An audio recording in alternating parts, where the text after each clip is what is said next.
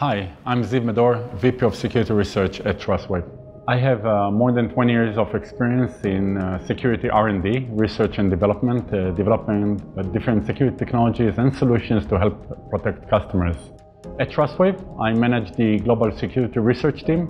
It's a team of researchers, best of class, researching a very wide range of threats, malware, exploits, 0 days, and many other threats that can affect organizations around the world. SpiderLabs continually monitors the dark web and investigates the activity that happens there.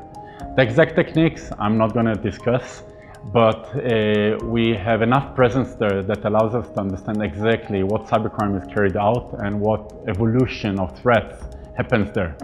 Sometimes it's a very useful information. Just to give you an example, a few years ago we found an unknown 0 days for Microsoft Windows being sold on the underground in one of those forums.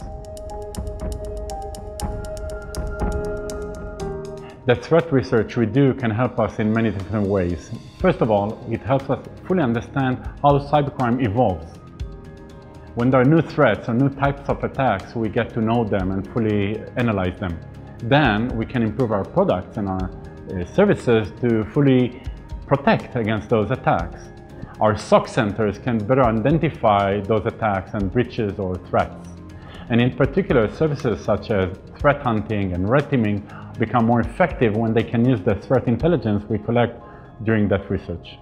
Our threat hunting services can help organizations proactively look for signs of breaches or potential compromises on their networks.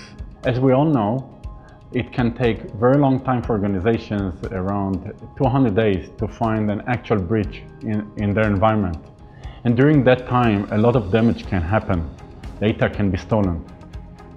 By using a proactive service such as threat hunting, they can decrease or minimize the risk of such breaches and also learn how they can better protect their environment.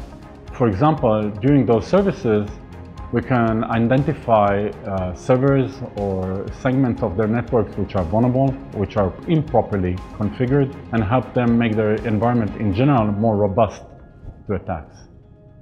Part of the threat hunting is around fully understanding the environment and how it's configured, and looking for ways to make it more robust and immune to attacks.